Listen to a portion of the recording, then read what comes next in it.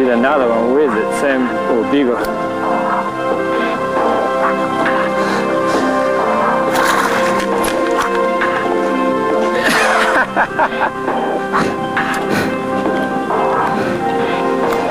I take it. Another one right there, bigger. I want to show Matt Zona I can have a spinning rod, you know. See this? Spinning rod. Theo got a spinning rod. Yeah. Did you just tell him he could never use the spinning rod ever? What is talk? Baby, don't hurt me. Sorry. That's not a good song for you to be singing right now. Hey, now let's, all right, our leader right there, the rookie Casey Ashley. Yes.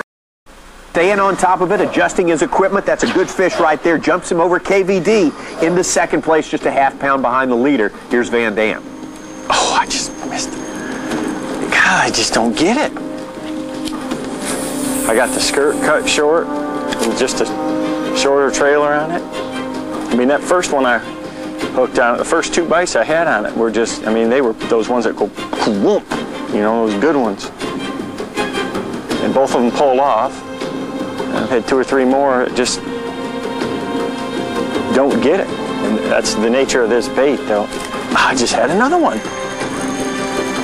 Unbelievable. I'm gonna try my little smaller spinnerbait first. Come back through it with it. I hate to get them all jacked up on that thing. And Starting to see a little momentum building right here, aren't we, Tommy? Kevin Van Dam, just like Terry Scroggins, downscaling their baits, showing the fish something different right now. And old Dirty T, I'm going to tell you something.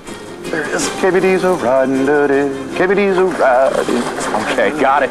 Yeah. I guess by that you mean Kevin Van Dam starting to get some momentum going right here. Boy, this looks like a good one right here. Let's see what we got. Yeah, that one's going to put him in the lead. Right now, Kevin Van Dam on top.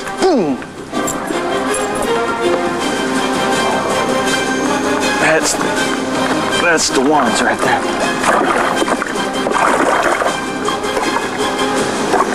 2 5s now. That's a pretty good upgrade right there. God, I love that.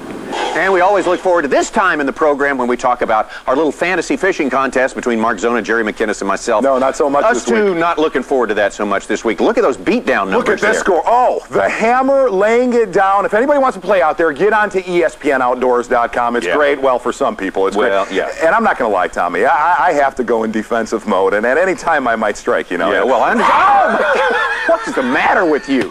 What is you? Okay, he's overstimulated from all the big bass at Clear Lake. Let's bring it back down to earth. Let's talk about our next stop. They won't be that big at Clark's Hill, but the competition will be big, right?